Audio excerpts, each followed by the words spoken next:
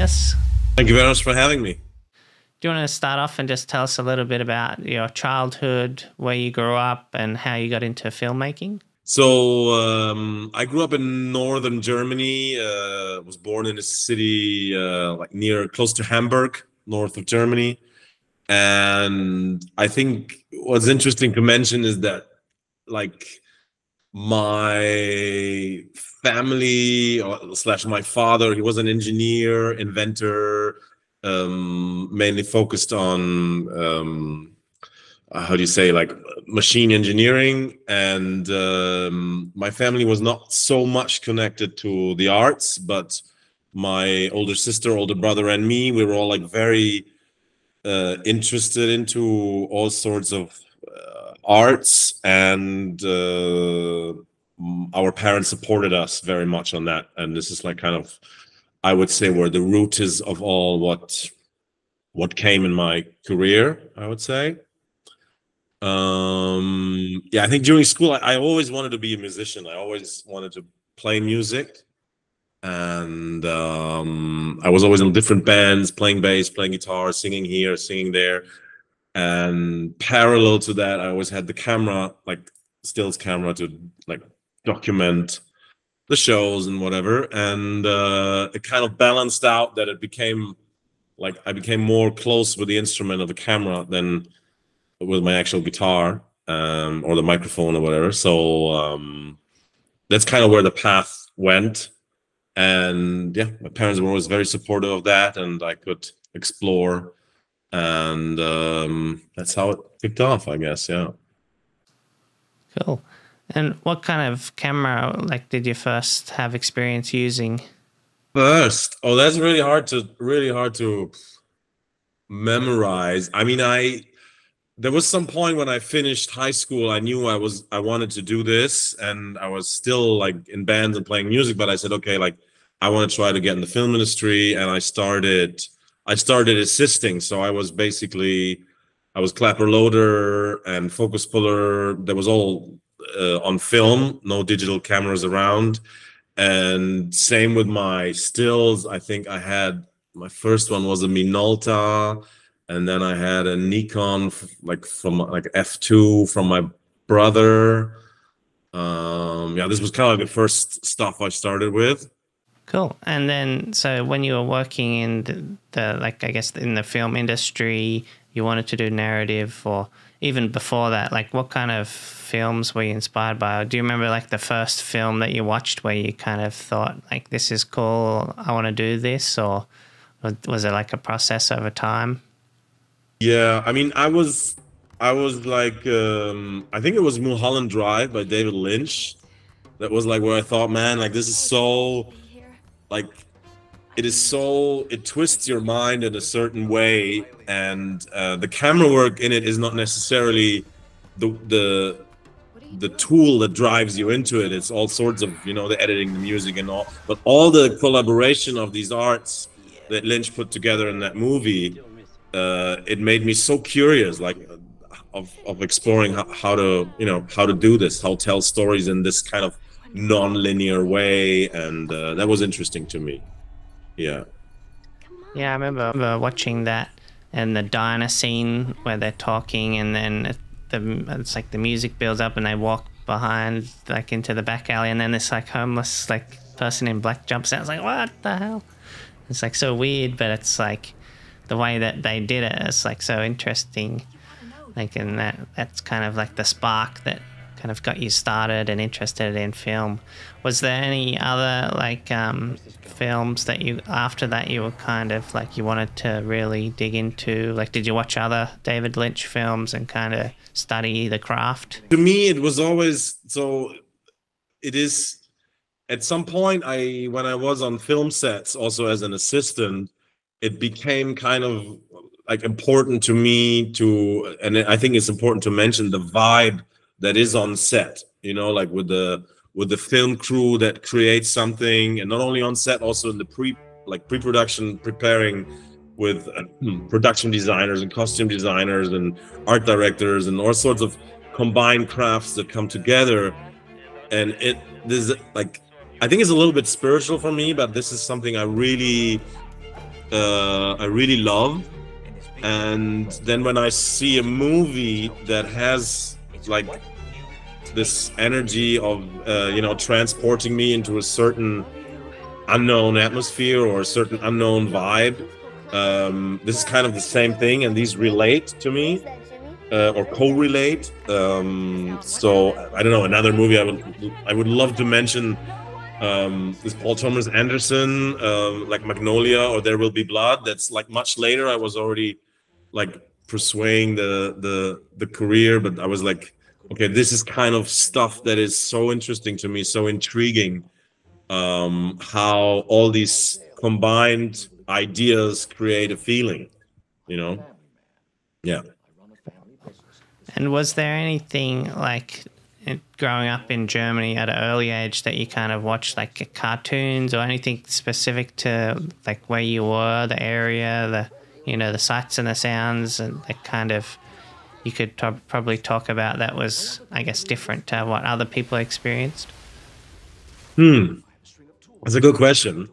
You mean something that inspired me? I would say nothing comes to my mind that I think is worth mentioning. It's probably like normal to you, but like what was like a normal day, like when people think about Germany, like what does it look like? Like what are people doing? I guess it's the same as most European city. Like did you grow up in a city or a farm, or like what kind of things were you doing as a young child? After I finished high school, I lived in Hamburg, like in the city, which is like it's a smaller city. Then later I moved to Berlin, where I live right now, and it has a lot of cultural things to offer. But I mean, normal day, I don't know. Nothing really specifically comes to my mind where I could say this is something that is like that had influence on my work. I do say, like, the moment I moved to Berlin, the cultural opportunities you have to get inspired, they just grow exponentially bigger. Like I grew up on the countryside, and then I moved gradually to bigger cities. I also lived in LA for a little bit, and it's like this you know, information you can gain from, you know, galleries, exhibitions, also clubs, or all sorts of opportunities that are very inspiring to me. So I kind of like the big city. Yeah. So do you remember like the first kind of car that you shot? Like was it the Chevrolet commercial, or there's like a Mercedes one? Like what was the first like car commercial that you shot? So the first, like, where I had like a proper client involved was Lexus. And we kind of like there's a few wide shots in it that are CG, which is crazy because like literally I think it's like 15 years ago. And it's pretty good. And then we had a car for little close-ups and stuff, but the client was in Japan and we were shooting in Berlin. But it was like a literal client involved, and that was my first memory of like getting this like importance of attention to detail, what the camera is doing with the car. And then later on from that job, like the director and me, we were like we did a lot of jobs together back then, and we generated work in China. We traveled to China, and I was in China quite a lot, and did jobs back to back with like based on this little Lexus job that we did. And then it became more and more the clients were like, okay, we interfere in a way, appreciative, but we interfere, like, we want you to use this kind of lens for the car. We want to check your angles. We want to tell you, it was like, don't shoot it from above, shoot it lower angle. We want it more dynamic, or we want it more elegant, and all these aspects that are like, you know, like have like deep impact on my work. All of a sudden, these clients are like a lot to say with that, and they come to the director and me and say, okay, please use a 25 lens and do that. That was pretty, yeah, kind of like the first memory I have of being really in the car ads, I guess. Yeah, because I've been talking to like a few other people, and they mentioned there's like a heights and angles document that they get that's generated by the manufacturer, normally like some designer that says this is the perfect angle for the car to be seen at. But a lot of times it's kind of like not film related, so it'll be like on a 1,000mm lens from 4 feet high. It's kind of like that doesn't make sense. So a lot of the times they kind of just have to throw it away. It's also, I mean, right now it's changing a lot, but this, let's say this is like how it used to be, at least like 10, 15 years ago. You get this document of certain manufacturers. Some give you more freedom, but others say, okay, yes, we want to use this lens from this height, and this is how the car is perfectly framed. Yeah. Okay, cool.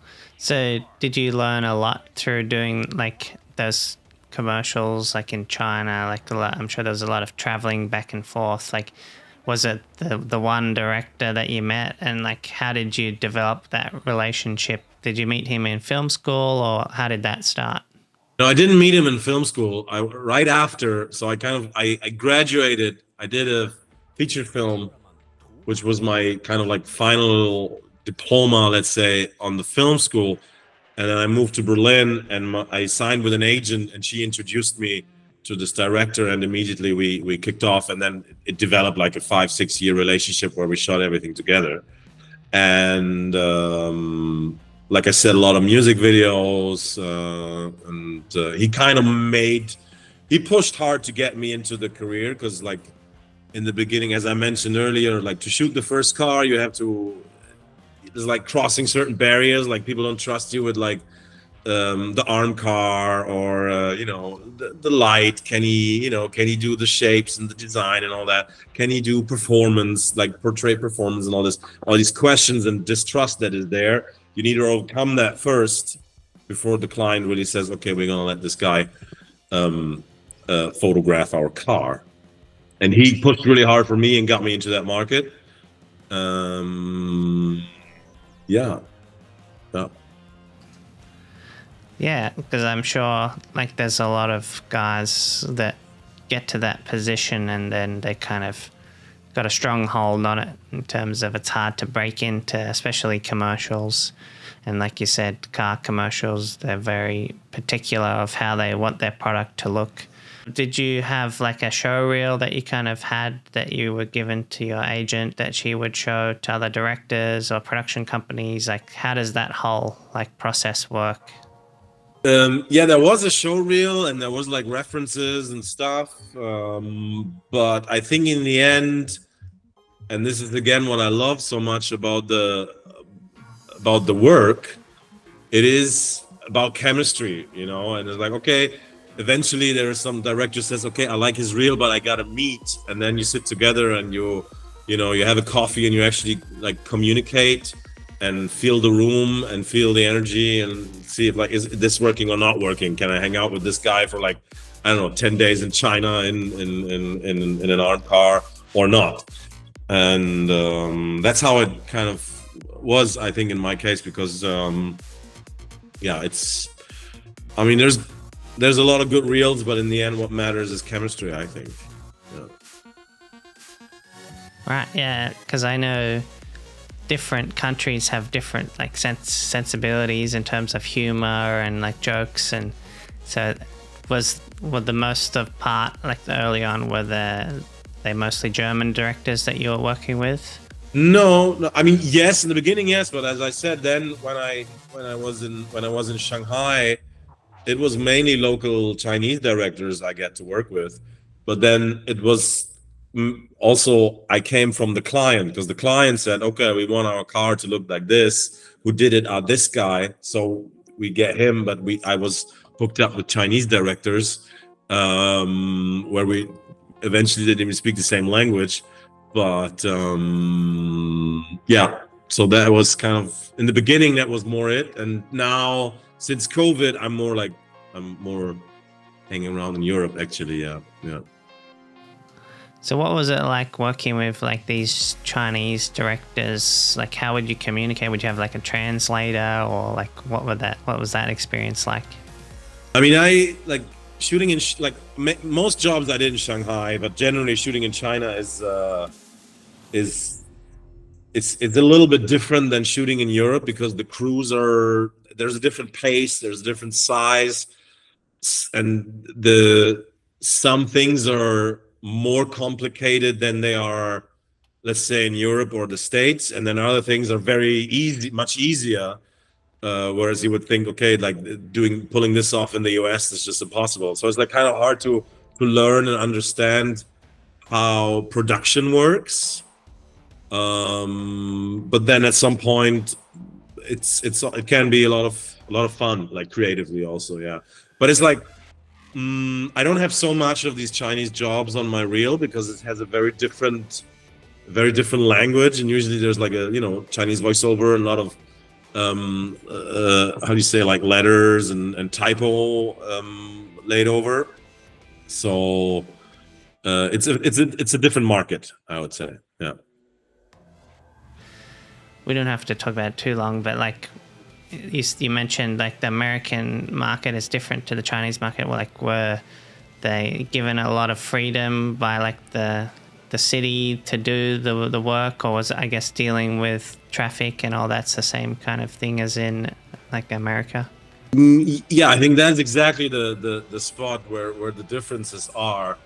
For example, when you want to shoot on a very big street with high buildings, skyscrapers in Shanghai versus in LA, the permits, like how to get the permits, is such a different process. And how to get a permit of like putting a cherry picker with a big light somewhere, it's like it's very different. But once you understand a little bit the mechanics, it can be also entertaining. And like I said, like in Shanghai, it's also, I mean, I was there always like a foreigner, so I was given a lot of creative freedom, I would think. Whereas, for example, I shoot in the States, I'm not necessarily considered a foreigner in a way. Also, like in Europe, obviously not. And then it's like creative freedom is a little bit limited, I would say. I could not come to client and agency and say, look, director and me, we have an idea. I think it's going to look cool like this. This is not always going to work. In China, they would always say, yeah, sure, great idea, let's do that. So, like, in terms of like freedom and like, I guess, respect, like, were they very respectful and seeing you as kind of like an expert, whereas you go to America or Europe, they kind of just see you as another director of photography, because there's a million of them? Exactly, yeah. Simplified, yeah, I would think, yeah. I mean, also they take the effort of flying me over there just to do that, and then they want the input, whereas like yeah, here it's a little bit different. Like in Europe or US, you're like, okay, like you said, there's like a gazillion of others, and we just wanted to look the best, however you do it. Like when you get this kind of trust, this is also on a movie. If you shoot a movie and the producers and the directors and the showrunners kind of have a trust in you, you can, as a photographer, develop kind of a stronger language, I would say. And this is like in car commercial, this reads as well, I would think, like when the agency has trust in the director, he can push much more, he can eventually come up with like stronger ideas and all this, like as a collaboration. Obviously, agency also has to have trust from the client and vice versa and all that. But I think I enjoy if this is kind of like a fruitful environment, where everyone can like chip in with little ideas without being, oh no, we can't do that, we're scared of that. Then it's like this is big fun to me. Yeah.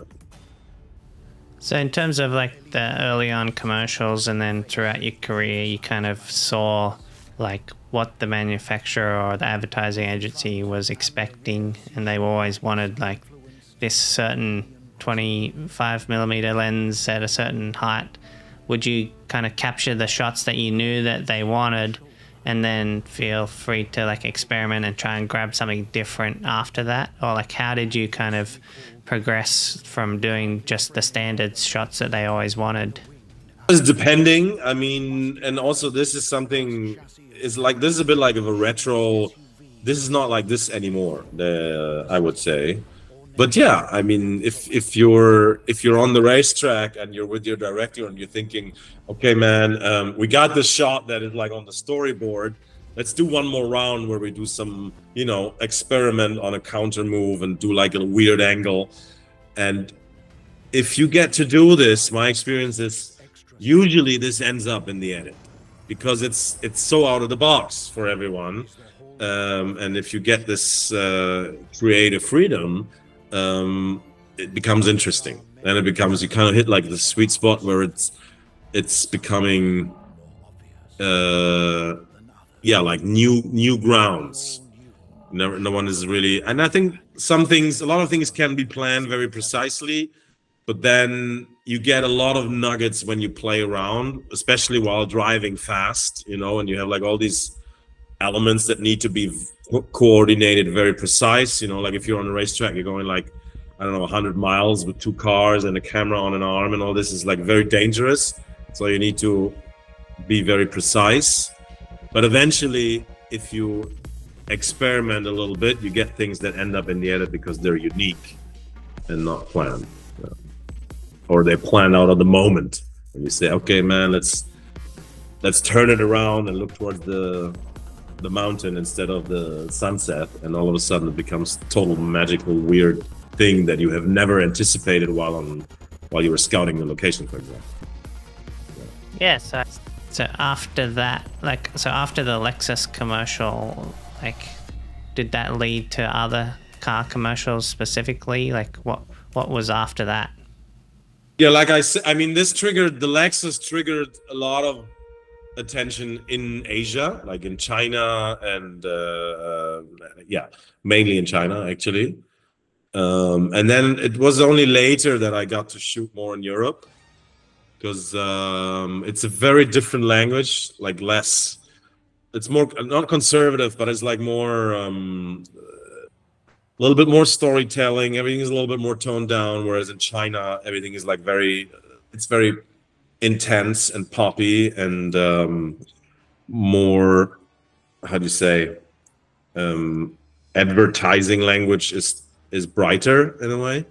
In terms of like the lighting and stuff, like, do you want to talk about like how you learned that, and then kind of what techniques that you brought, and like how you were able to create that Lexus commercial specifically? Like, was it in a studio? Did you have like certain lights that you were moving around to get those effects? Yeah, I mean, from that Lexus one on, this is where my curiosity was born of how these shapes and these beautiful designs that are put into a car, which is designed to have its shape under the daylight, so it's all based on light, right?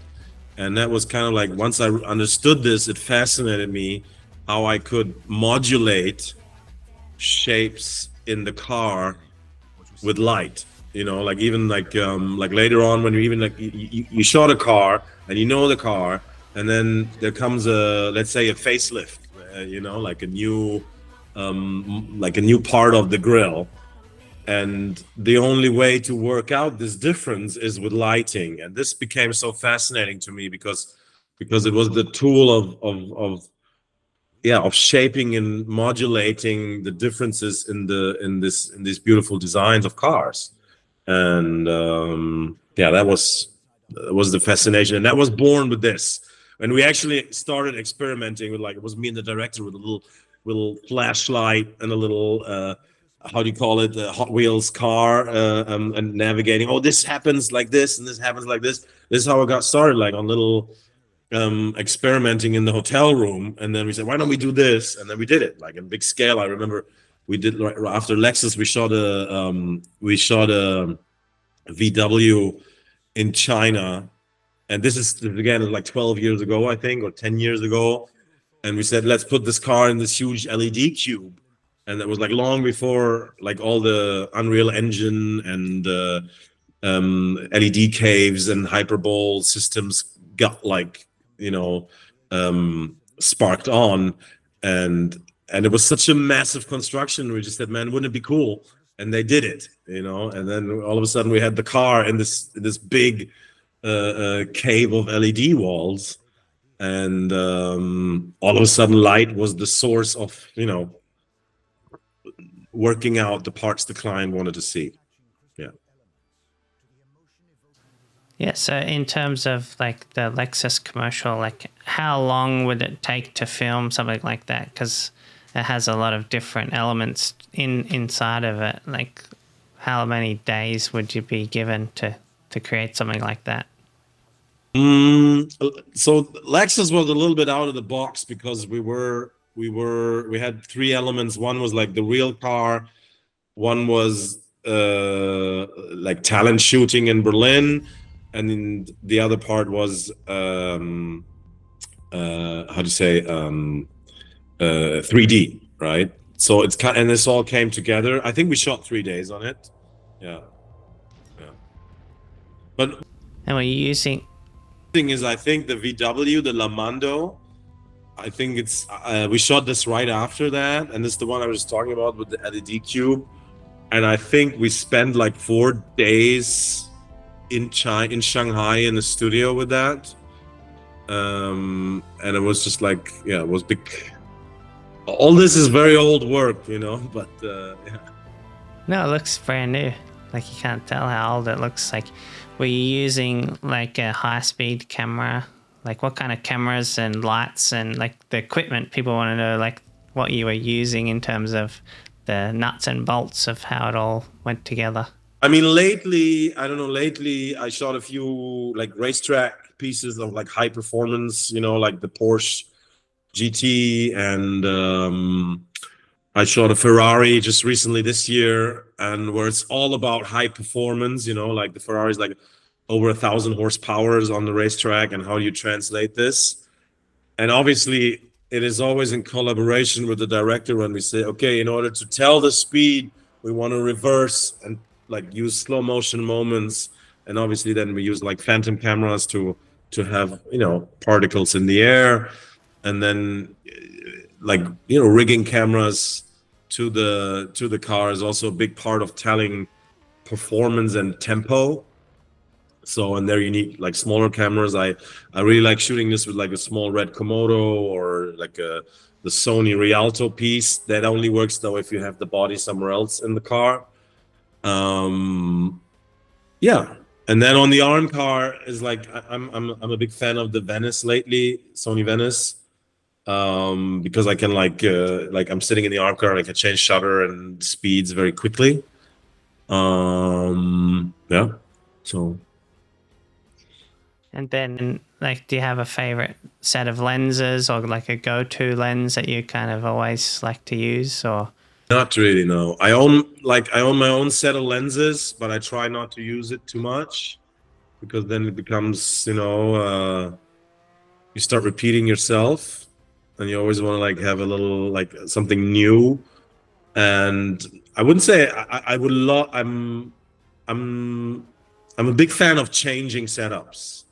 You know, it's like you have to think, okay, what is it the director is envisioning, and then we see how can we get this, and is it vintage lenses or is it more clear, more sharp? And I think this is kind of the way, yeah. Right. So yeah, experimenting, always kind of changing up like the different equipment that you use, and then trying to push for something new and exciting, and to keep, I guess, your reel looking fresh, and trying to show that you're like flexible or capable of more than just one style. Which is kind of like in the industry, you know, I mean, it's either linked to people, you know the people, or you're like booked by the style, and they say, okay, we want a commercial that looks like that one. And then obviously you're kind of forced, okay, we use the Panavision lenses on this, so we're going to get them as well, just to get the same look. But I usually try to push for something that changes that, you know, where you can say, okay, let's try something new, because we've done that, you know. What was after that? Like, did you continue doing stuff in China? Like, when did you do like something in Europe? Or I think it was after that that I was finally trusted in Europe to, you know, to shoot a car and to be in the arm car, and yeah, and clients started to, you know, accepting me. Yeah. what was your first like experience in an arm car, like going out and shooting the car like on a racetrack or on a road? Like, what was that like? Yeah, I mean, I enjoy the complexity of it.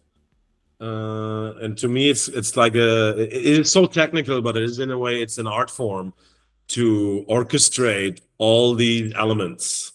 You know, you have the arm car driver, precision driver, you have the direction of the light, you have the arm, you have the focus, the lens, the zoom, and all these elements are moving at high speed eventually. And eventually you're outside somewhere in the city in real traffic, where you have to, you know, consider the roadblocks, rolling blocks, or pedestrians, or so it's like a high alert, high complex orchestration of different elements to get the shot. And then you cannot repeat it 15 times. You get maybe like 1 or 2 chances to get the shot, because then the light is behind the building or whatever.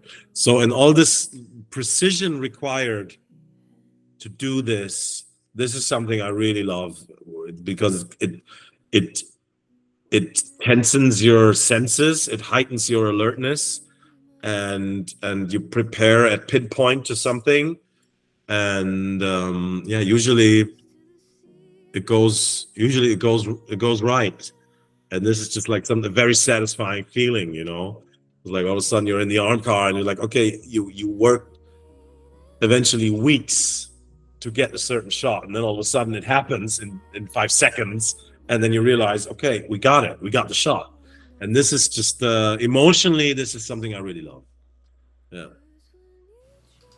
Right. Yeah. So early on, you're doing a lot of cars in the studio, so you had control of the light and where you wanted everything to look. Like, what was it like going out into like a location and I guess not having that as much control? Were you able to kind of choose a time of day where the sun would be in the right position, or like, because I guess you can't really bring lights to certain things unless it's maybe a night shoot or something.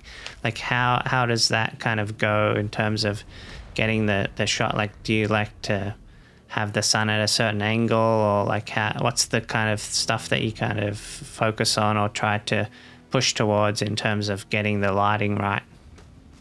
I used to not like shoot on location because I didn't have control. I was like, okay, yeah, it's gonna be 6:30 this time, the sun comes up, it's gonna be perfect. But if it's a cloudy day, then it's not happening, and you're like, oh, okay, so what now? It's a cloudy day, we don't get it. And that was always disappointing. So I was like, oh man, let's be in the studio, we can control everything, we're in charge.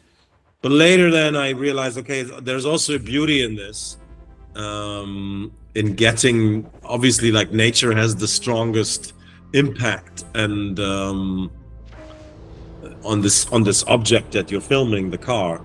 And also then what differs from, let's say, you shoot a fashion commercial or you shoot a movie, the priority of where the light is going to be when you shoot that scene is nowhere as high as it is in a car commercial, because it affects so much the way it looks. So this, I mean, every cinematographer says, okay, we got to shoot this at this time of the day, we got to look this way, because then the light is right. And in car commercial, like, it is actually listened to a lot. So this is also very appreciated. Whereas, you know, when you shoot a fashion ad, it's like, okay, we want the light to be nice, but we're not getting up at 5:30 a.m. to go on that mountain, get that sunrise, right? So, yeah. And are there any kind of like things that you avoid, like in terms of like maybe reflections or like shooting the car like in direct sunlight? Like, is it better to kind of shoot it backlit, or like, are there any things that you've done before and then the client or whoever will say that's not acceptable? Like how many like pitfalls are there? Yeah, a lot.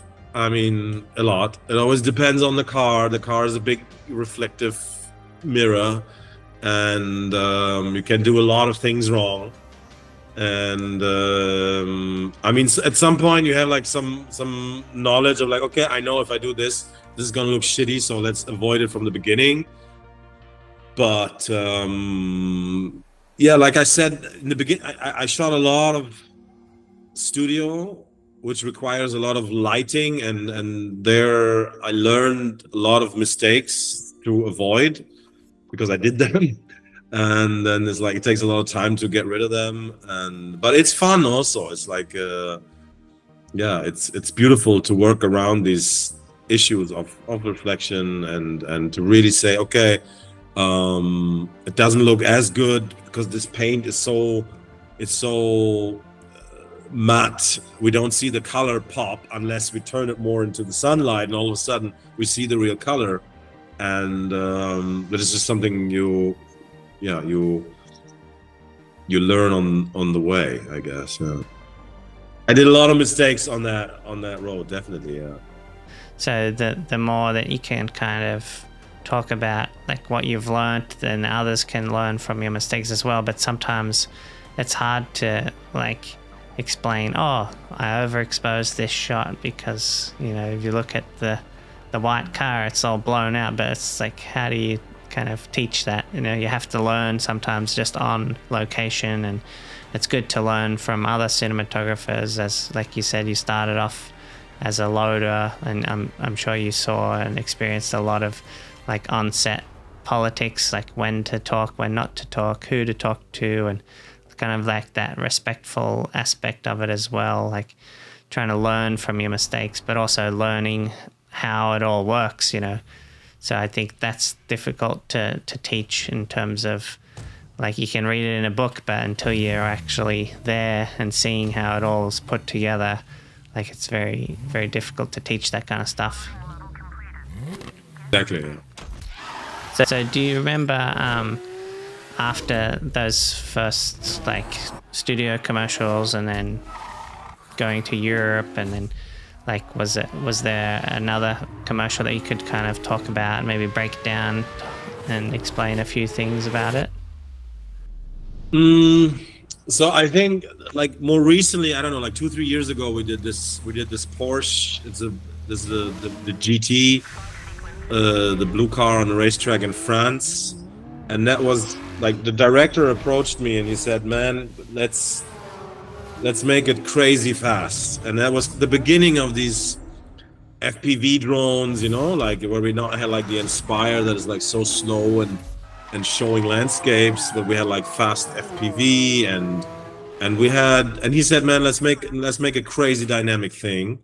And that was fun because the client trusted us a lot. And we had it was not the first time, but we kind of like on the racetrack, for me it was the first time to use FPV drones, and we were like just chasing these cars like crazy around the curves and like going really close over it, and this created so much dynamic, and we got to the client agreed to use anamorphic lenses, and so everything became more creamy, and we were like super excited about this. And we got to choose the right time of the day, and it was a very, yeah, it was a good experience in terms of like the all of a sudden someone trusts you with the freedom to shoot something, you know. I think what's worth for me to talk about, maybe what I also find interesting in terms of, because I was also like the film school I went to, I also went there for a workshop, and I was teaching there, and it was like such a great experience, like with all the young DPs, like cinematographers who want to be like, okay, how do I do this? How do I do that? And actually you mentioned it earlier as well, where it's like, it's so much. I mean, of course you have to make a reel and shoot good stuff, but it's also so much like politics and artistic collaboration. And I think I cannot stress this enough, because to me this is kind of the core of everything. And so I mean, I'm totally happy to talk about lenses and camera setups and all this, but I think what's more interesting is actually the psychology of, you know, like hooking up with the director. And this is also what I love about the job, you know, like collaborate with an art director, collaborate with a creator from the agency who has like this super great idea, and you all chip in with vision, and all of a sudden it comes to life. And that is something I find worth talking about. And I think this is also what, like, what is kind of the soul of this for me. I mean, I'm not necessarily like I'm not a car nerd. I just love the beautiful design of it. But when it comes to the process of shooting a commercial, I like the collaboration aspect of it, you know. Yeah, so like you mentioned, it's a collaborative process. As a director of photography or an artist in general, it's very easy to fall into like the ego and think that you're better than everyone and your ideas are the best and what do they know. So yeah, to talk about that and say that it is a process. It is something that you have to learn over time, especially like going to China. Like you could have fallen into that, like, oh, I'm like, they respect me. I know everything. Whereas, you know, always being open to other people's like criticisms or ideas, and in terms of like always learning, you know, not always thinking that you know everything and that like you're an expert. It's always good to be able to be open to ideas rather than, having an ego and trying to, like a lot of directors of photography or those, you know, associations say that, you know, you have to be a good person to join. You know, if you have a bad reputation, they don't want to be associated with you. So I think that's something that's very important and needs to be stressed, I guess, is that relationship. So how did you create your like relationships with directors early on? Like what was it all about? Like do you take them to dinner, they take you to dinner, lunch? Like do you talk? Like how much time is put into that relationship that, you know, it might not always be about the work, but you kind of talking about life in general, or like how does that kind of work? I mean, it depends. It depends. Like every collaboration is different. Every director is different, and some have like a more artistic approach. Others just want to have like a good restaurant and a good drink, you know, and then like it meets all in between.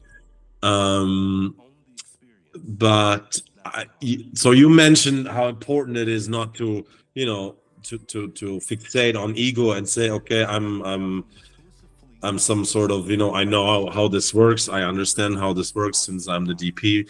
It's also the other way around, because eventually, you know, there's like self-doubt, which is like a big part of like of when you shoot something and then the next job is just not happening, and you lose a pitch and you lose another pitch and you lose another pitch, and then they're like you know, there's like other DPs shooting the jobs and all this, and this is also part of strengthening this ability of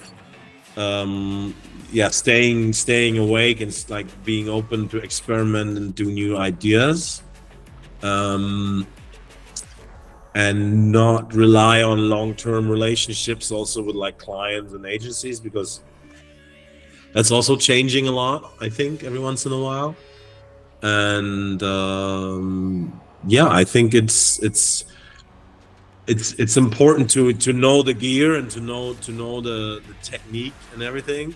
But I think more important is chemistry, and because you never do this alone, right? And what's like, I mean, like I said, I'm a strong collaborator with directors. Like to me, this is kind of the source of where the core starts of inspiration. Like when we have this intimate first, you know, like discussion of what we want to do, like what is this project about? And this is not only about cars, this is on any project. And from there you nourish like creativity. And I think this is kind of what I enjoy, and I think people that like to work with me, this is what they enjoy, to get this evolving with ideas.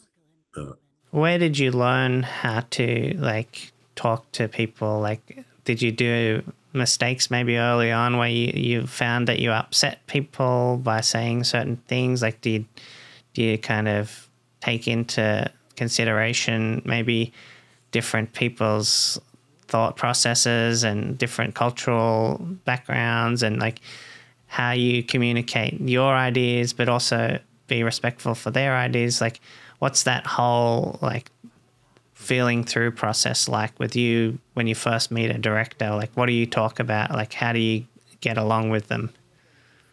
Also very different, very different. There's very strong directors who have immediate, like, you know, they know what they want. And then there's directors who are very open to, okay, what do you think? What could we do with this? And again, I think my like being like shooting so much in China, or it's like also in Japan, and like it is like since you don't understand any, I don't understand any word. Like now I do a little bit, but back then I didn't understand any word, and I was like outside of everything. So I always felt like, okay, I'm intruding someone's plan with my idea. So I was hypersensitive on bringing in my ideas, and this kind of trained me to be very careful, but also it trained me to, okay, eventually this is appreciated a lot when I give my input. And meeting directors or meeting with the creators from the agency and elaborating on ideas, on creative visions is always different, because everyone brings a different energy to it.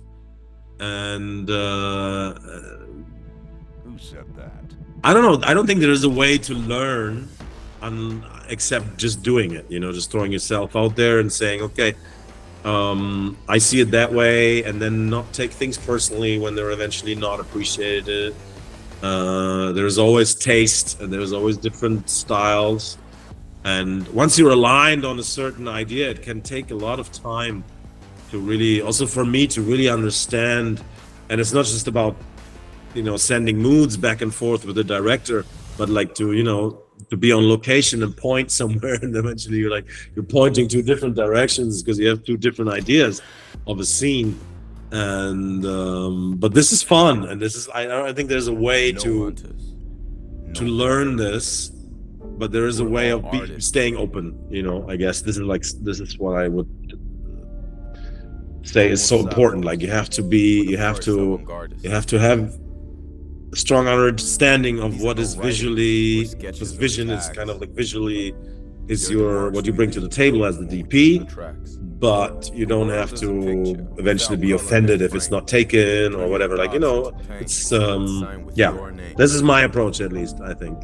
So did you see anybody kind of like in your early days make mistakes, or even throughout your career, where they've like let themselves get, I guess, emotional and like they're like shut down? Like, so you kind of learned from, okay, that's not what not to do.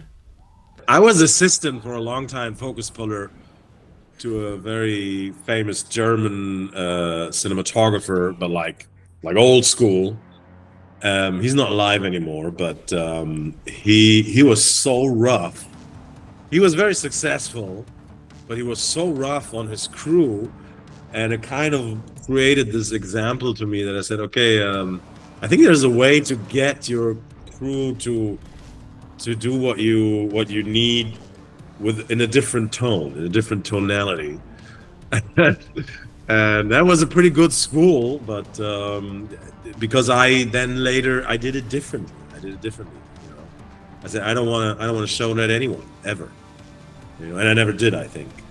So, in terms of like when there's an idea that's not going your way, like how do you keep that frustration from boiling out and like making a scene out of something, and where do you push? Like how far can you push like you really wanted this shot, but they're saying there's no time, or they want to do it a different way, and you know that their way it's going to look bad because, you know, the lighting's wrong or whatever, but they really want the shot. Like, you kind of just have to do what they say and then try to push to get it your way, like if there's time. Like, how does that kind of work when it's coming down to the crunch?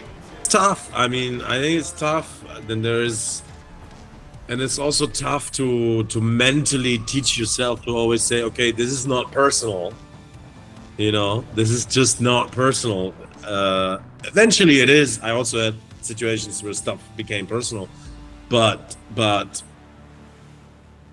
I have, like, for example, there's a producer, like 8 years ago, we had a sunset shot and it was the most beautiful light, and we're like, man, let's do one more run. Director and me were like begging. He said no. All right. And we're still very good friends, but whenever we sit together, I always say, man, remember that time 8 years ago in Spain when you said no, not that shot anymore? I still regret that we don't have that shot in the film, you know. And it's like, I don't take it personal because I knew he was protecting his budget, blah blah blah. But yeah, it's like, because you love what you do, right? You're like so engaged, but it's not like we're not doing heart surgery, right? Like, we're selling cars. So it's like, yeah, it's not personal when someone says, man, no, we can't do it anymore. Yeah, and there must be like a temptation to kind of break the rules and go against what somebody said and just get the shot anyway. But does that lead to some, I guess, conflicts if you do some, like you're disobeying somebody and you just go off and do something by yourself? I guess that could lead to something more than what you kind of thought it would. Yeah, super dangerous emotionally, you know. I mean, like, in the complexity of a production, there are so many elements, and someone is always suffering more than the other with certain pushing boundaries, you know. So, for example, like, I was once in the car, and director and me, we said on the radio, yeah, okay, we wrap it, and then we did one more run, and that was super dangerous, you know, because everybody was like, the roads were not blocked anymore, and it was like, it was so overstepping everybody, and it was dangerous, and I still regret it deeply. And producer was so upset, like, she was crying. She was like, man, why did you do this? And we just didn't know. We were like so caught up in the moment, like, of this, oh man, we gotta get this beautiful light and this, you know, and it's like, and this is also something I learned. I will never do this again, you know, like, it's a lesson. Nothing happened, but something could have happened, you know. And then whose responsibility is it? And yeah. But this is something also, like, I mean, as much as this, the whole, like, I love the creative process, and I love, you know, establishing a language, a visual language, and creating a style, or creating a film. But then also there's always, like, people involved. There's always so many human stories involved, and this is just so important to not lose eye of, like, while you do it, you know. Yeah, because, you know, like you said, you might have this, like, myopic view of, like, I gotta get the shot, like, the sun's perfect, but then there's so many layers involved, like, from the producer, like, the safety, the stunt people, like, everybody has a role to do, and you might not know all the different, like, things that happen behind the scenes, in terms of, like, if it goes over, they have to pay everyone extra, and they don't have any money, and then if they don't, like, hit the budget, they're going to lose their job. So, like, there's all that pressure there, and then if it's not safe, like, somebody could die, you know, and that's, like, the ultimate thing. Like, another story on this was, like, we were shooting a movie, and the sun was setting, and there was this ridge on the mountain, and I said, man, it would be so nice to see the actor walking as a silhouette on the sunset. But producer said, no, man, we got to rep, we got to go. And I was like, oh shit, okay, too bad, we can't do it. And then what happened, the shot showed up in the edit. I was like, what, we didn't do the shot. And then what happened is that my assistant, my focus puller, he took the camera and asked the actor to do it the next day, the next evening, when we had a down day. And they went on that mountain. He did the shot alone. The actor just walking in the silhouette in his costume, and we have the shot, and just like, I don't know, it was kind of like so beautiful because like I like the director and me said, okay, we don't have the shot, but the camera assistant said, man, I'm gonna do it anyway for these guys because they're so cool. And I asked the actor, and he'll do it, and they just did it as a two-man show, you know. And it was also something that was so, I don't know, it was beautiful, you know. So did you hire that guy again? Yes. Oh, yes. We did a lot of films together, yes. So do you think that is like one example of going like above and beyond, like that is kind of acceptable because maybe you're not doing anything dangerous and you're not doing it outside of the rules, I guess, but it's just, I guess he's volunteering his time, like he probably didn't get paid to do that extra shot, and he was just doing it because he wanted to make the film the best possible it could be. Yeah, and we were somewhere remote on an island. There was nothing to do. It was a down day. That doesn't justify anything, but I'm just saying, like, we couldn't have done it. And in the end, you know, like the producer also said, okay, of course we're going to put it in the edit, even though it was shot illegally in a way, you know. But this kind of like, yeah. I think we have it like, this is a sister like me, we have like a loyal relationship, and we shot so many films together. And this is also something I really like about repeating collaborations, you know. Also, like, let's go like make the circle around back to shooting cars. It's also so good to be with the same people, you know, and to have like kind of establish a relationship with these, you know, let's say the precision driver. You're on intercom and you're like, you communicate and you know this person very well, and this kind of like makes the process stronger of shooting together, you know what I mean? Yeah, I think it's kind of like a sports team where you want to be able to trust the other players on the field to do what you think they're going to do and do it, rather than having a new person come in all the time and have to explain how it all works, and then it takes time to kind of build up that partnership, and then if something goes wrong, you're like, oh, like blaming them because they didn't hit the focus or whatever it is. But those things are important because if something does, just one little cog in the wheel goes wrong, then the whole machine breaks down. So I think that, yeah, finding a good crew and a good team that you kind of mesh with and you kind of work well together. Like, that's why you see, like, the Coen brothers, they'll always hire the same people over and over. They've worked it out, you know. The process, in a way. It's creativity together. That is, you know, you kind of overcame the boundary of personality where you need to get to know each other. No, you're beyond that, and you can focus a little further. Yeah. Sweet. And in terms of like the projects themselves, did you have any kind of like favorite commercial that you've worked on, or like a brand in terms of the car stuff? Like, was there a favorite brand or director, or maybe like some standout moments that you kind of remember that you think were memorable? There's a bunch of people I like to work with, and but no, I couldn't put a needle anywhere where I could say this is it. No. This would be unfair to all the other projects also, you know. So what is that like in terms of, you want it to look a certain way in terms of the darkness, and they say, oh, it's too dark, and they're always pushing for more lights? Is that kind of like the... That's my story, I guess. Yeah. Always. Yeah, I mean, I like contrast, and I like colors, and yeah, I mean, there's so many factors who have an opinion on it. You know, and they come, like, everybody likes it, and then the end designer comes and says, oh, I don't see the rims, we can't have that, and then you open everything again to see the rims. So there's a lot of factors to be, you know, respected. Yeah, but I I mean, I try to present a monitor to client and agency that is pretty close to what the director and me have in mind. Yeah.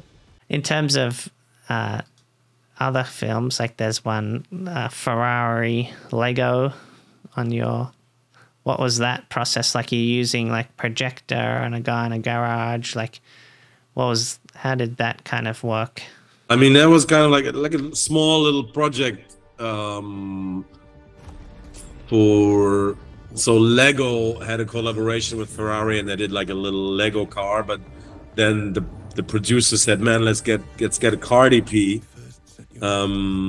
because it's a car, right? But it's Lego, so it's kind of like it was kind of an interesting thing. But the directors wanted to do like projection mapping on people, right? And we had like one day to figure this out and to shoot everything. And it was kind of like this guy sitting in his garage imagining how it would be to drive a Ferrari while he's putting together his it's a 1,000 piece Lego Ferrari, and it takes a couple, I think it takes 3 to 5 days to assemble it completely, because it has the whole engine parts and everything. Quite interesting. And we had one day to film all these projection mappings of his imagination. And I really love this stuff because it is so experimental. You know, it's like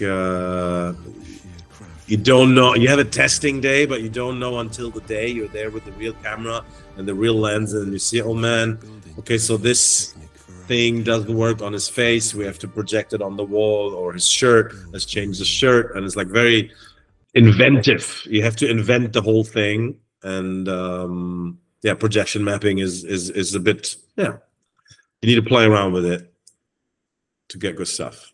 And then in terms of the Ferrari SF90 film, like, do you want to talk a little bit about that? Like what kind of camera you used? Yeah. So this was like the Ferrari on the racetrack was shot kind of like in winter time. And it's like this beautiful design car, like all the shapes of it are just like so elegant.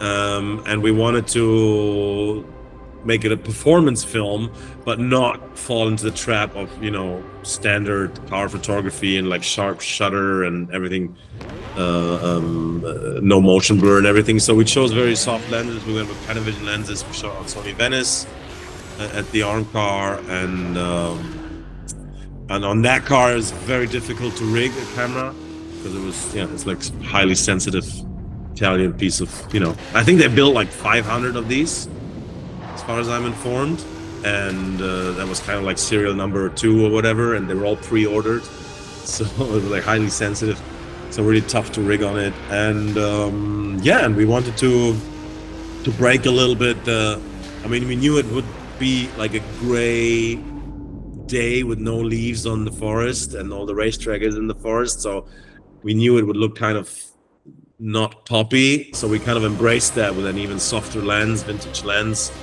We shot on the large format Artiste Panavision and the 70 Primo lenses and Primo zooms, which are like they super soft, fall off, and so we embraced all the motion blur and all the soft edges.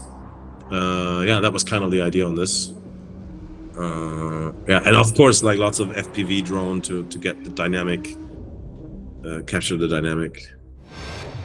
What camera do you use on the FPV drone? Well, it always depends on the pilot. I mean, I have some pilots from Dubai. They actually rig a Komodo on it, you know, and they have a very strong FPV. But it always depends what they strip down. Yeah. There's some guys that have a Sony stripped down naked, and yeah. What about specifically for the Ferrari one, like the FPV camera, and then like the slow-mo stuff? Was that done on the Venice too? Does that shoot that slow, or did you have to get like a Phantom? We had a Phantom rigged on another picture car, and we're like going very fast with the Ferrari and shooting like, I don't know, it's like 400, 500 frames on the Phantom. Yeah. what's that kind of like handling? Like, do you have to just do like short bursts and kind of check it, or do you just do a round and just capture what you can and then? I mean, you line up in a specific curve on the racetrack, and then I mean, you have like, if you shoot 500 frames, depending on the magazine you have on the Phantom, you have a couple of seconds. So you know, you always need to align the shot and then, you know, rewatch it and say, okay, good or bad, do it again or not. So it's Phantom is always a bit, but it gets you it's, I love high speed because it kind of sweetens the moment of a very specific, very fast moment, and slowing it down is so poetic. So I really love implementing Phantom. It's like it's a great tool. And it's only used for like a quick little second in the commercial where he's like, oh, there's plenty more. But it also is like, it's kind of bizarre because you say, okay, we want to emphasize the power and the speed and the performance of this car, and the way to get these moments magically is slowing it down. You know, it's like, so in itself, it's so poetic to what it does, you know, with your viewing of the speed, and just, yeah, nailing it to something, yeah, that is actually slow, and it tells the power of it, you know. In terms of like the camera shake, like how do you do that? And like, is there a special rig that you use, or you hard mount it, or is it on the camera arm, or is it a separate vehicle? Always also depends on the remote head you're using. So on the Ferrari, we had a flight head, where you can, like, you don't have an external shaker box. You can actually program certain vibration into the head itself. So basically, it kind of nulls or neglects the stabilization. You can decide how much on which axis it kind of turns off the stabilization, and that creates that shake. So it's like it's a shaker program in the remote head, yeah. Like, how did you learn that kind of techniques? Like, did you read it in a book, or did you experiment, or you learned it from other colleagues or directors? Like I said, it's always like different remote heads have different abilities of shake, and I know from post-production, like post shakes, sometimes they don't work as good, you know, because you see no motion blur. It's like kind of like a different vibration. And then once over the years I get to shoot with different remote heads, you get to experience like what's the, you know, like Scorpio head or the Oculus or the flight head. They all have different ways of getting them to these vibrations, which are like kind of faults in terms of what is their job, which is to stabilize a shot, and we kind of like force them to destabilize. But that is like, I think it's experimenting. Yeah.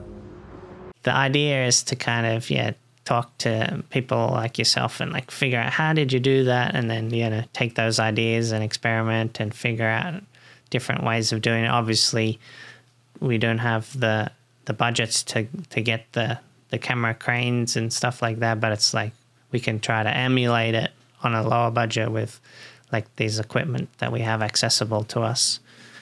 But yeah, like I saw like there's a piece of equipment where they used on like Mark Jenkinson told me he uses on, it's first started on Saving Private Ryan. It's like a shaker box that you put on front. Yeah. Inside the lenses move up and down. Yeah. Do you use that thing? Used it once because there's a rental here in Germany that has it. I used it once. It's pretty cool. Yeah, it's pretty cool. But it works. It's like kind of like an earthquake effect. You can't use it all the time because it kind of, then it starts really blurring the image. In my test, at least. But yeah, it's a great tool to use vibration. Definitely, yes. Yeah, and then yeah, it's just like you said, it's hard to do those kind of things in post-production because you don't get those organic like feeling, and you kind of see that it's a little fake sometimes. You can do it in post, but you always see the difference because it's missing motion blur. You can add that on, but then it looks digital. I mean, I'm not saying I can always tell, but most of the time you can tell whether it's a post shake or in camera shake. you know, especially as a DP, you're working with people, new people all the time. You have to be nice, you know, you have to be able to get along with people in terms of like to maintain that relationship. Like if you get a bad review or a bad like comment from some directors, I'm sure that would spread and you could get a bad name for yourself. Sure. I mean, eventually you don't have to be a nice person. I don't know. Eventually results speak for itself, you know, like it's like, okay, this guy's like super asshole to be on set and to be around with, but the results are just amazing. Eventually this will also work. I don't know, this may be also a technique that can work, you know. Oh, I don't think it's like intentive to be an asshole. I think sometimes it's just like sometimes it's hidden sensitivity, you know, like eventually a person is very introvert or very shy and hides this in some sort of, you know, cover, and that may seem like super rude or may seem super arrogant, but it's not. It's insecurity, and this is kind of like, you know, it's complex, but it's working with people. And it's not a one-man show like a painter where you're like, okay, whatever. Like I come to my studio today and I close the door and no one bothers me and I can do with the painting with whatever I want. No, you collaborate with a lot of different characters. And yeah, I think this is what fascinates me. And also what resources are needed. I think it's a good final word. Like the fascination is like what components are needed to be creative and to come up with good ideas. For each person there's a different recipe, and for each project there's a different recipe, and it's so to me it's just like interesting and fascinating to find out what are the best components for me to get the highest output creatively or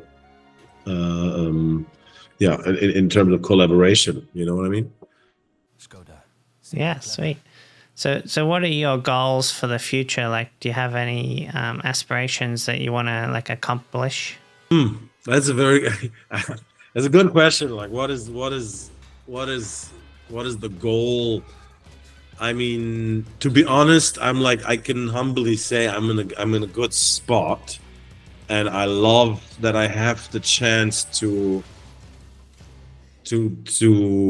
switch the worlds of narrative and advertising. I love shooting advertising because you get to travel and meet interesting people and like have beautiful products.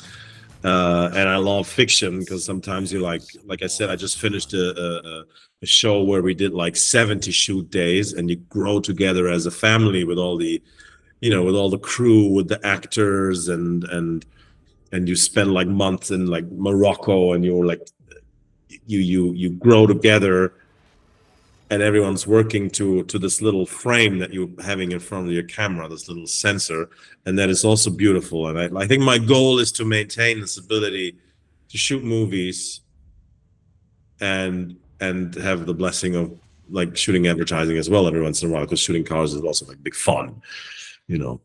So I kind of like, I think my goal is to maintain this ability to do movies and commercials. Yeah. And I guess. Sorry, and meet. I mean, like the joy of the creative process is the people. I think it's like to meet people different, of all different sorts of energies and instincts and chemistries, and that is what I really love, and I hope it stays that way. So I guess in terms of doing both, like it's like a lot of scheduling. So it's you're on 70 days here, so you're like, I'm not available. And then when the directors are calling you, or they're calling your agent, I guess, and they're trying to figure out when you're available, like how much time do you get like to notice? Do you know like your calendar booked out? Like in terms of a commercial, like do they call you up the week before, the month before, the day before? Like how long do you get to kind of prep to get ready for these kind of shoots?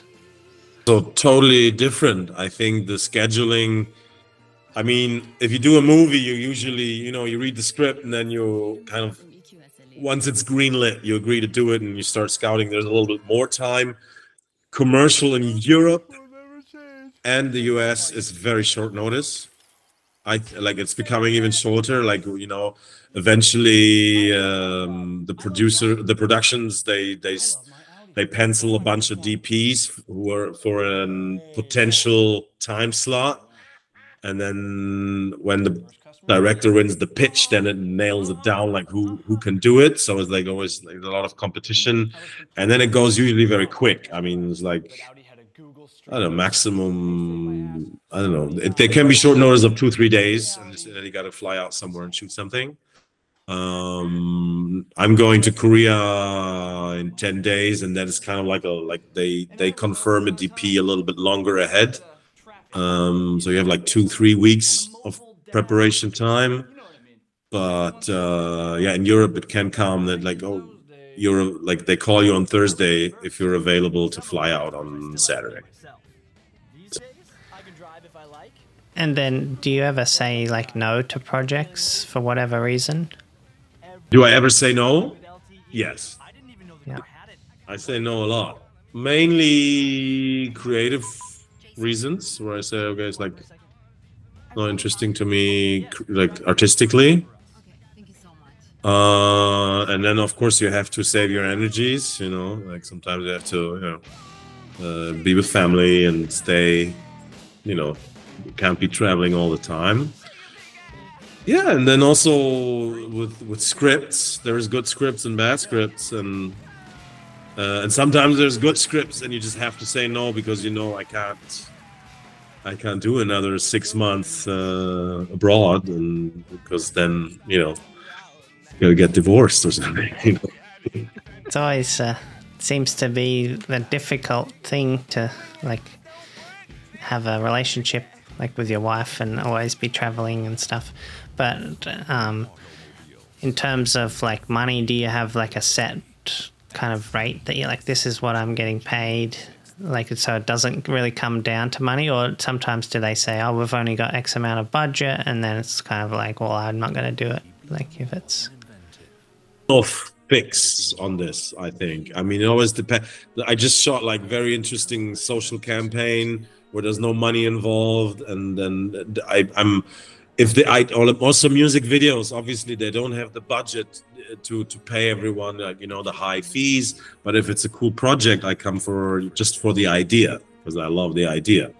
So it always varies, and you know, and it all runs through my agent. But like we say, okay, this is a great creative idea, but we come for half the money, of course, because it's going to be something for the show reel, or it's a great director I want to meet, you know, so I come for free or whatever. So this happens all the time. Yeah. Everything's negotiable, I guess. It comes down to money. But yeah, like you said, if you're doing something for less money and then you miss out on another project, like it's kind of like that's the scheduling that it comes down to. Like it's very difficult. Like you get called up for a film and you're getting not bad pay, but it's a good film, but then you miss out on another thing that's double the money. You're like, oh crap. So yeah, that's always kind of the thing where you have to... That's the scandal of the game, I guess, because it happens all the time. You commit to something and then something else comes along and then, ah, shit, I could have done, should have done, whatever. But it's part of it, I guess. Yeah. Difficult to be a DP because you are just one person. You're not a business. You can't just hire somebody to do what you do. You know, it's very like you're an artist and people hire you for that particular role. Whereas, yeah. Also beautiful because like, yeah, eventually, like I mentioned this director earlier, like if I wasn't available, he tried to push the project, you know, because to get this collaboration going. And that is also, in a way, that's a beautiful thing, you know, that is artistically not exchangeable so much, maybe it is, I don't know, but yeah. So you've been giving us some great stories and great advice throughout, but for an ending thought, is there any kind of advice that you could give to other kind of future directives of photography in terms of if they want to get into like filming commercials or narratives or specifically filming cars? Is there anything that you would kind of advise them to do?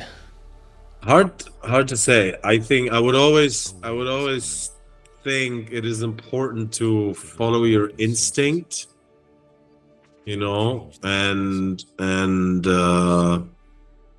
not be scared of, you know, of experimenting and trying new things and breaking boundaries or breaking habits, I think.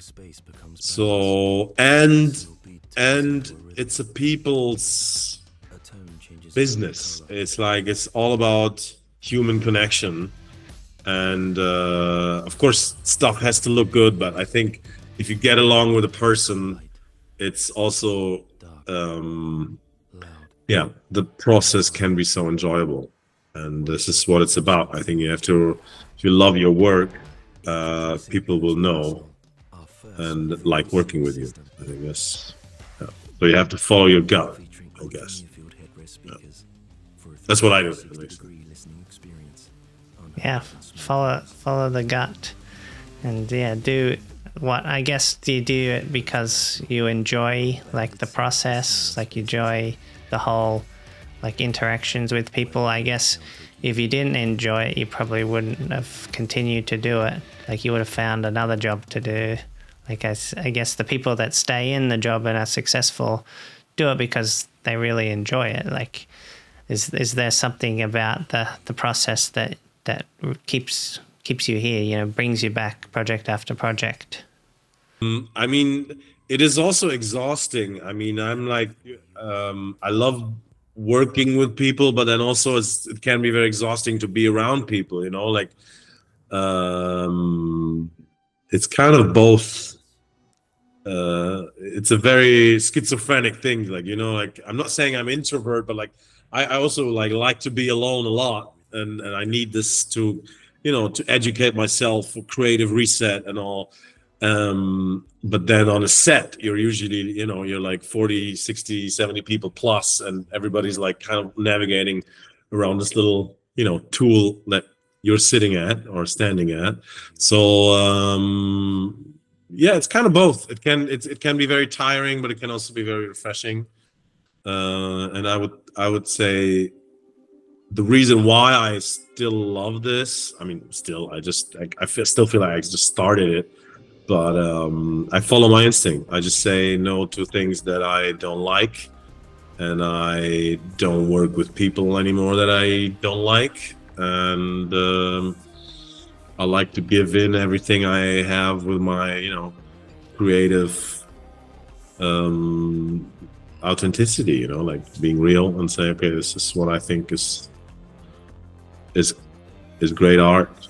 So how do you navigate the people that you don't like? Like, what are some things that you kind of spot when you first meet somebody, or you talk, or you listen to their ideas? Like, what are some like red flags that you've kind of seen in the past where you're like, okay, this guy has the wrong idea, or maybe they cut you off, or they don't let you talk, or they have different ideas, or they're rude, or like, what is it about that whole process that kind of turns you off somebody and says, I don't want to work with them? I think, I mean, usually like on advertising, it doesn't happen so much because like you jump into something and then you shoot 3, 4, 5 days and then it's over. But on a long project, this is very important to smell out if this could be a toxic situation, because if you're stuck in it and shooting for 9 months in a situation where like it can really affect your health, you know. So it's important to read out, you know, it's not about loyalty or trust, but you have to trust in a way the people you work with, otherwise it can like become very, very unhealthy. Yeah. I don't know how to what's the tool. It's an instinct, I guess. Yeah. Yeah, it's hard to teach somebody how to navigate other people. Like, I'm sure you could study psychology, and there's probably lots of words for all the different cues or whatever, but I'm just trying to think like practical advice for somebody that you've seen in the past. Like, I'm sure with commercials, it's like the person comes off sometimes, like in the initial meeting, they're great, they're like nice and easygoing, but then when it comes down, they change and you're like, oh shit, I didn't expect this. But also the other way around, you know, like eventually you meet someone and you're thinking, man, this is so tense and he's so arrogant and he doesn't listen to my ideas, or she is so rude to me, and I don't want to, you know, I don't want to be in this environment for so long. And then you do it, and then you realize, okay, all this is just sort of insecurity or being unsure of how to approach, you know. And then it gets better with trust. So this is also something very beautiful that you can turn like a first impression around, you know, when you say, okay, man, I get it. We were just like, we got off the wrong foot, but now it's like, my idea is not here to threaten you, it's to make your vision better. So, and then all of a sudden you feel like you can embrace stuff. So yeah, there's no real advice. I appreciate your I don't know, you were very open to the way where this led, and I was thinking, yeah, I saw the others, like some others, and it's like, Rory, yeah, I'm not, I don't know if we should talk about too much technical stuff, because what I really care about is the emotional stuff and the collaboration and yeah, how it goes, following your instincts, being emotional, being involved with people and getting into extreme situations. And this is what I love about the job, and I really appreciate that you created that space where we could, like, I could just, you know, talk about that rather about, you know, I mean, maybe we meet another time, we talk about lenses and all that, but I think this is also like super important to, you know, to talk about this emotional aspect of the work, you know.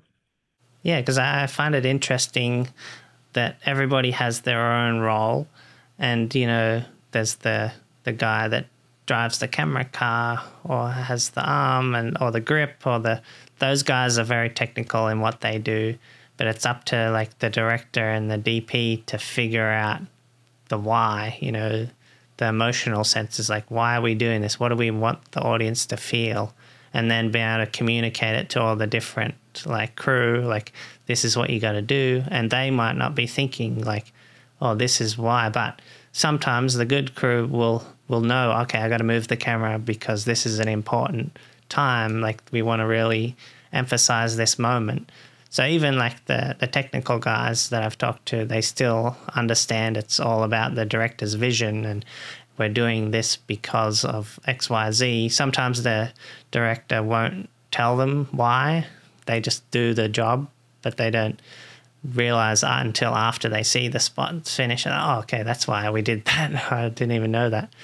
But everybody's different, and I think, yeah, like talking to you about the psychological factors behind why you do something, why you use a certain lens.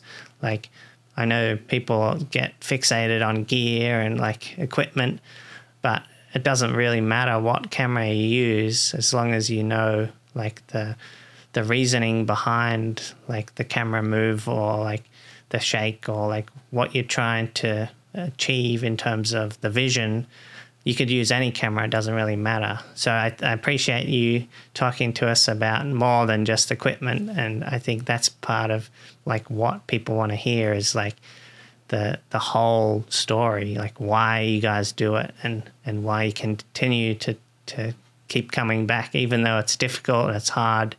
But, you know, what else are you going to do? It's like something that you really enjoy, and there's plenty of worse jobs. You could be sitting in an office, you know, typing some numbers on a spreadsheet. Not for everyone.